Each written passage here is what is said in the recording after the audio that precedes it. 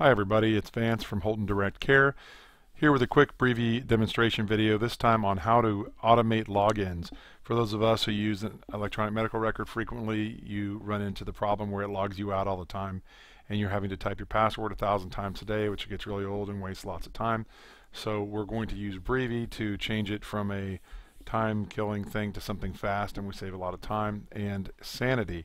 So Breevy, you've seen me make videos on before. I'll even make more in the future on my channel, so help yourself to those.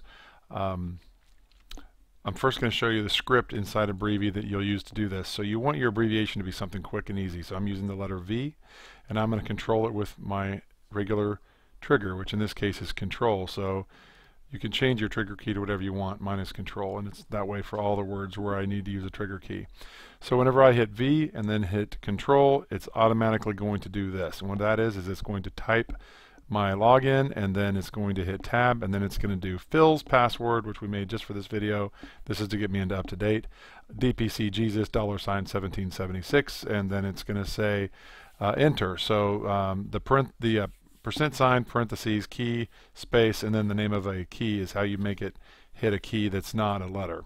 And then a close parentheses and you're good. So that is the script that we're going to be using, and we'll watch it in action. Now I'm going to switch over to my browser and we're going to see this work. So in Up to Date, to log in, I'm going to hit V, Control, and we are in that fast. So that's how you do quick two-stroke logins. Do remember that when you do something like this, you decrease your security, so you need to make sure that only you are using your computer.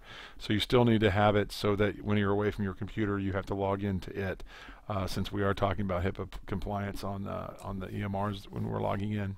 That speeds you up though. Any questions, you guys know where to find me. Have a great day. God bless you.